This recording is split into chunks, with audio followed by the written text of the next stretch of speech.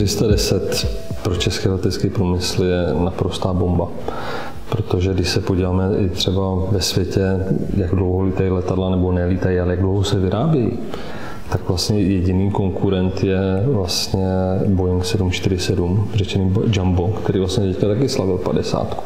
Takže být v rodině vlastně takovýchhle konkurentů si myslím, že je úžasný.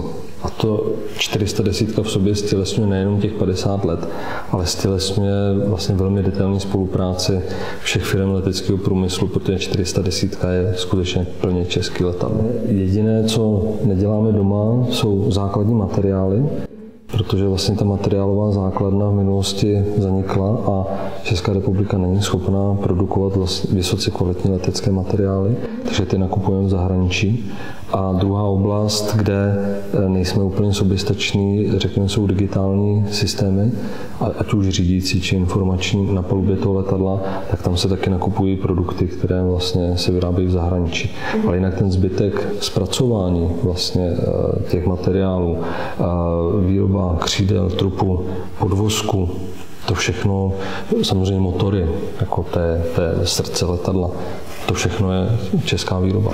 L-410 vlastně od svého vzniku byla položena na tom, že organizovala dohromady všechny firmy, a nejenom firmy, ale i výzkumné pracoviště, univerzity k nějakému jednomu konkrétnímu cíli. Čili 410 je skutečně integračním projektem českého leteckého průmyslu. Většina letadel, které se vyrábějí v Čechách, tak jsou exportním artiklem, čili doma se jich používá poměrně málo, ale vyváží se do celého světa. Není kontinent, možná Antarktida teda, ale v zásadě není kontinent, kde by vlastně se naše letadla L-410 nepoužívala.